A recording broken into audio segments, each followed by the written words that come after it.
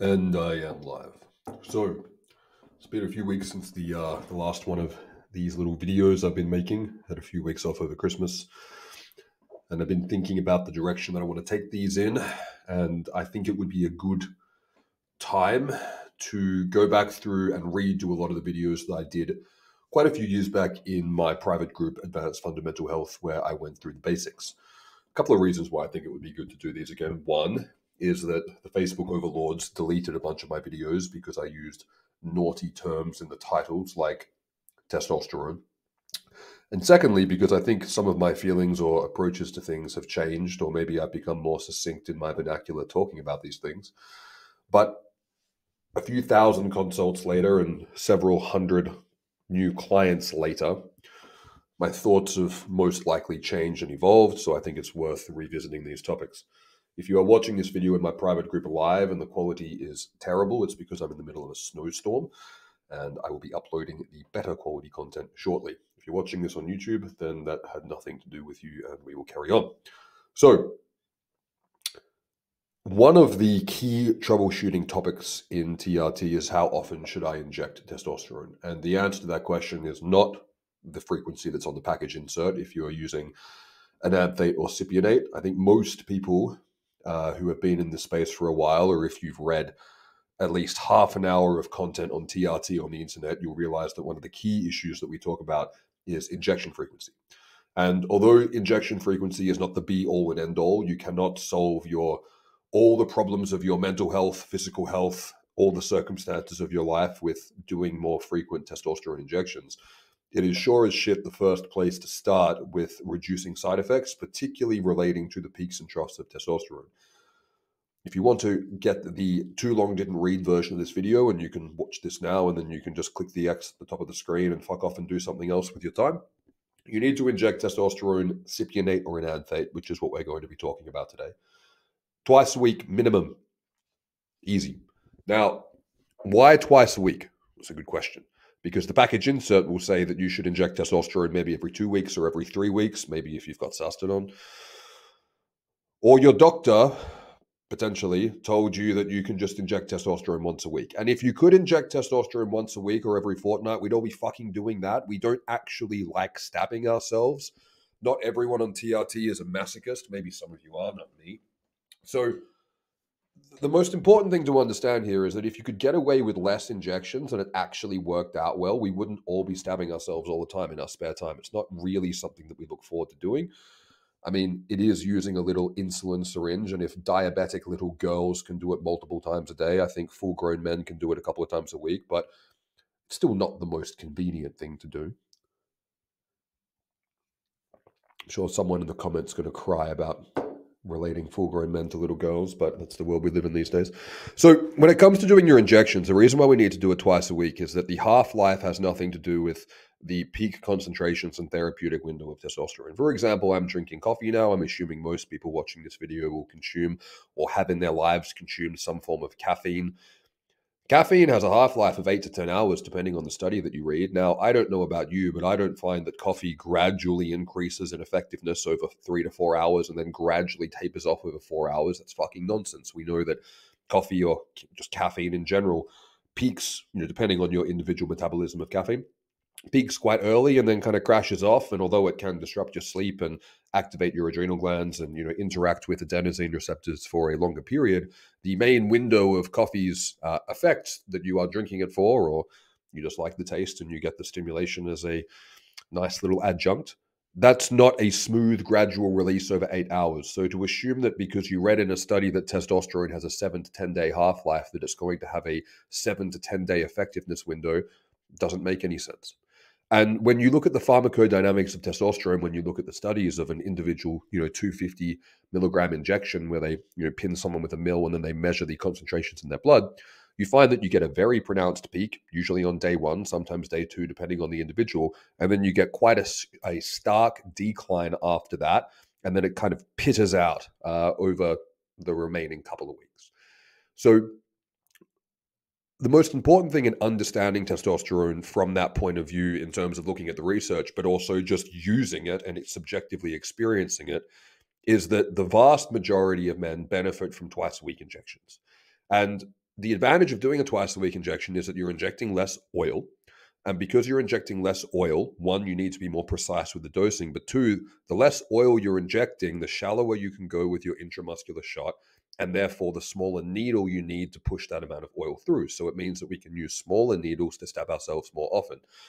Personally, I'd actually rather inject myself with a 27 gauge insulin syringe that's half an inch long into the delt twice a week than sticking myself with a 1 inch 25 gauge once a week into the glute.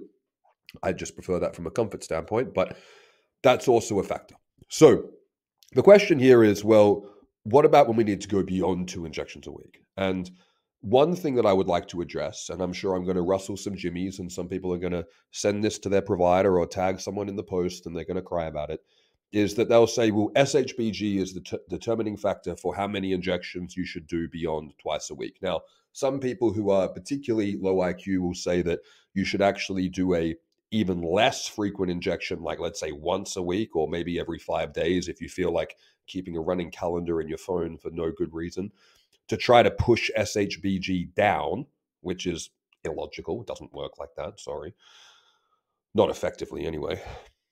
But people will say, well, SHBG is the determining factor for how often you should do your injections. And if you are having a low SHBG, and what number is low seems to be quite a contentious topic or open to interpretation. But if you have a low SHBG, let's say in the bottom quartile of the range, hypothetically, then that means you should do more frequent injections because your testosterone is going to be less bound. You're going to have more free testosterone floating around, and therefore it's going to get metabolized quicker or something along this line. This is a reductionist view of how biology works, how hormones work, but most importantly, has nothing to do with the ester being cleaved in the liver. This is the most important thing, in my opinion, if we're going to be looking at one reason that determines injection frequency. But I think there's a few things. I think there's a myriad of things that we need to look at. And I think that SHBG is part of the equation.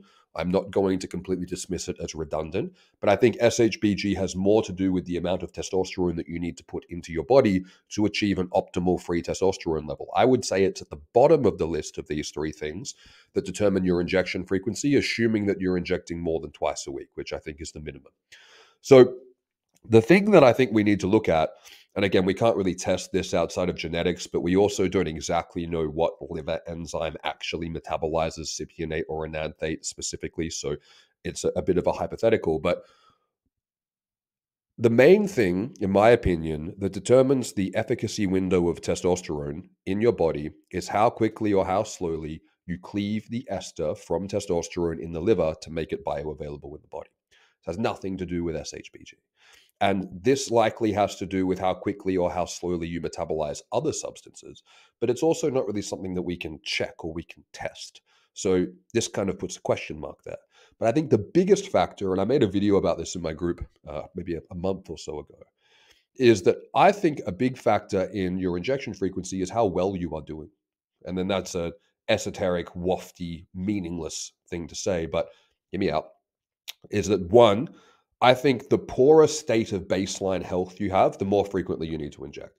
Because if you are an obese alcoholic who's insulin resistant, I think that you are going to be far more prone to the negative side effects of high peaks of testosterone that become super physiological, because your physiological ceiling for how much testosterone you should have in your body is going to be lower than someone who's healthy, because you have no business having super high testosterone levels if you are unhealthy. Your body will simply not tolerate it.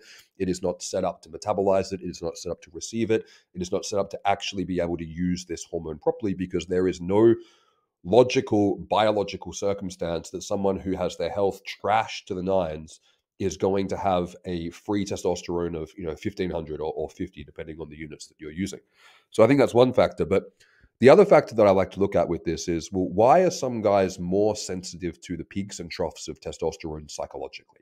Why is it that they can feel more of what's going on with this? And we also know that, some guys will take antidepressants for 6 to 8 weeks and not even notice difference, while some guys will take antidepressants for 1 or 2 days and notice a massive difference. Now, if you've watched my videos, you'll know that I don't condone using antidepressants, period. But Some people are simply more aware of their baseline mental state, their subjective state of being. Some people are more aware of these things. And sometimes this can be a placebo or nocebo thing. Sometimes this can be someone who's maybe a bit neurotic or a little bit of a hypochondriac, or maybe needs to go outside and interact with the world a bit more and get out of their head. But regardless, some people are more sensitive to what's going on in their body than others. And I think that sometimes if you're in a particularly bad state, whether it's physically or mentally, you could benefit from doing more frequent testosterone injections because you personally, subjectively, may be more sensitive to the peaks and particularly the troughs of testosterone in your body. So if you're like, hey, I'm not doing well, my mental health's crap, my physical health's crap, I need to get my shit back on track, then I would recommend starting with 3 injections a week: Monday, Wednesday, and Friday. Whereas if you're doing well and everything's going great, no issues, everything's cool, 2 injections a week. And if you start doing two injections a week and you go, hey, I really notice, and whether it's placebo or not, I don't give a fuck, because as long as you keep your weekly dose the same, you can do 2 injections a week, you can do 3, you can do daily if you want to. It's up to you. How often do you want to stab yourself? So if your practitioner's going, oh no, it's just placebo, if you're feeling better on Monday after you do your shot, and you're feeling better on Tuesday, and then you're feeling a bit slow on Wednesday, and by Thursday you're hanging out for your injection, that's just placebo effect. Who fucking cares? You can do 3 injections a week if you want to. It's up to you. Go for it. As long as you're consistent with what you're doing, I think that's totally fine. One rule of thumb that I like to have for my clients is I say, inject as often as you need to forget that you need to do your testosterone injection. So if you're hanging out for your next injection, then maybe it's worth doing a more frequent injection. Maybe it's worth doing Monday, Wednesday, Friday. I don't think every other day is a good injection frequency because the day changes. And I think that the juice is not worth the squeeze going from 3 to 3.5 injections per week. I think that makes something more complex than is what is needed. And I don't think the return on investment is there. But another thing that we can look at is things like acne and water retention. And what we need to understand with TRT is that if you've been hypergonadal for years and then your body has no idea that you're about to just jack your testosterone levels to double, triple, quadruple, 5x, quintuple, where they were before, that's a big change for the body. That's a lot of internal enzymatic processes that need to get with the business. So your body might have some lag time in adjusting, and you might get some transient acne, you might get some transient insomnia, you might get some transient water retention, and smoothing things out and giving your body more stability, because the male body is not accustomed to weekly or bi-weekly varying hormones. We have a daily hormonal rhythm. Keeping things as stable as possible is going to be as ideal as we can possibly think for the body. It's just, well, at what point do we draw a line and go, no, injecting more often than this really isn't kind of worth it. It's not worth the effort of an extra stab per week or an extra 4 stabs a month. And I think that brings me to my final point, which is, well, what about daily injections? And I think daily injections work great if you're doing a subcutaneous injection, if you actually tolerate subcutaneous shots and they actually work for you. But daily intramuscular shots, I did them for a year or so. I know guys who still do them, and I can assure you that after about a year to 2 years, depending on how stubborn someone is or how motivated you are, depending on what lens you want to put on that, they get old. And I don't think that doing double the amount of injections per week is worth it, going from 3 times a week to daily.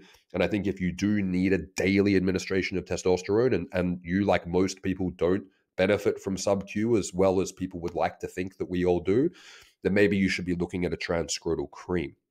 But going from 2 injections a week to 3 injections a week can be a game changer for some people in resolving acne, resolving stability, resolving side effects, and just generally feeling better on TRT. Going from 1 injection a week to 2 injections a week, massive game changer. For some people, going from 2 to 3, no different. For other people, going from 2 to 3, massive. But doubling the amount of shots as opposed to adding 1 extra injection per week and then going all the way up to adding an extra 3.5 injections per week, 4 injections per week, juice is not worth the squeeze past that point. It's really not. So 2 injections a week, if you can tolerate it, and if you don't notice a difference day to day, fantastic. If you do notice a difference and you want to do 3 injections a week for more stability, go for it. do it. But what you might find is that if you needed to do 3 injections per week for the first year or two on TRT, and you get your health dialed in and your baseline state becomes optimal, you might find that you can go back to 2 shots a week and not have any problems with it.